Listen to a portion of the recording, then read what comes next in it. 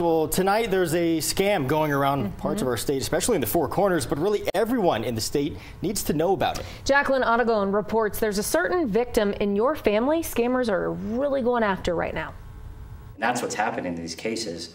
The kids are sending sensitive images, and the extorter immediately comes back and says, hey, now that I have this, I'm going to tell you, you're going to send me money, or I'm going to send this to all your friends and family.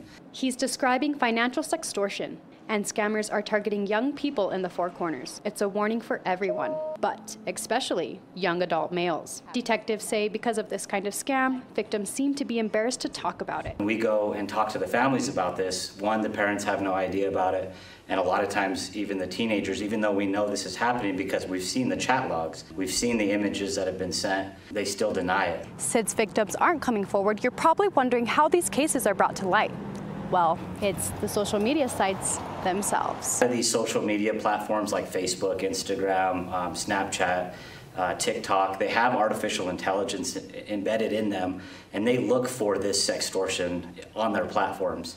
And when they find it happening, they report it. Detective Christopher Blee with the Farmington Police Department says the best way to avoid sextortion is having open conversations about the topic. And remember, not everyone you meet online is real. Is that parents have to talk to their kids. That's the bottom line.